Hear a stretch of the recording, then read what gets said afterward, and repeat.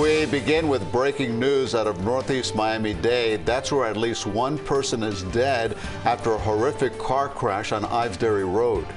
These, as you can see, are drone images of that scene, and that is where we find CBS 4's Joe Gorchow with the latest on this. Joe.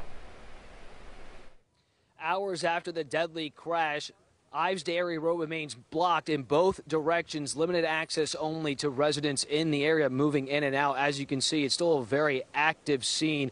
Crime scene tape roping off access into both neighborhoods as detectives work to assess exactly how this collision took place. As you can see behind me, the Miami-Dade County medical examiner arrived on scene just about 20 minutes ago to tend to one of the vehicles and the victims in the crash. Residents still very much active on the scene, looking on about what happened earlier in the day, visibly distraught from the victims, from the residents we were able to speak to earlier. And we also had a chance to speak to an eyewitness who was able to hear the crash and then see the end result of the car being dragged a half a block before resting up against the wall.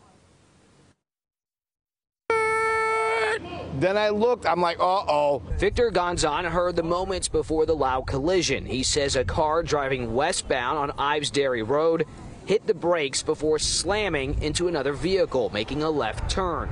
Guy T-boned the other car, and they ended up over there about a half block down the street. First one that called like 911. People started jumping out of their car. There was at least 5 to 6 people per vehicle. This CBS 4 exclusive drone video shows the aftermath of the crash.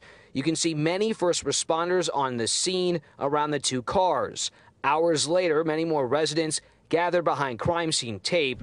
A woman from a distance was heard crying in disbelief. We're told tonight by an officer on the scene someone died in the collision. Another resident, Donna Davidson, whose son sent us the drone video, says cars speeding on Ives Road is commonplace. That multiple times, especially in this intersection right here.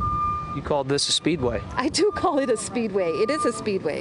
I've seen people go faster on 441 than I do on I-95. Tonight, neighbors are saddened by the loss of life following this crash. Hope that we're not too numb to it. I mean, you know, there are people in this street that obviously do not live in this neighborhood, or else they would not be using our neighborhood as a speedway. And that's one thing we've heard very often tonight, is that they see too often cars racing up and down Ives Road, and sometimes leading to moments like this, a car crash. We know, again, one has died tonight as a result of this crash. 3 others are in the hospital. Reporting live from the crash, Joe Gorchow, CBS 4 News Tonight.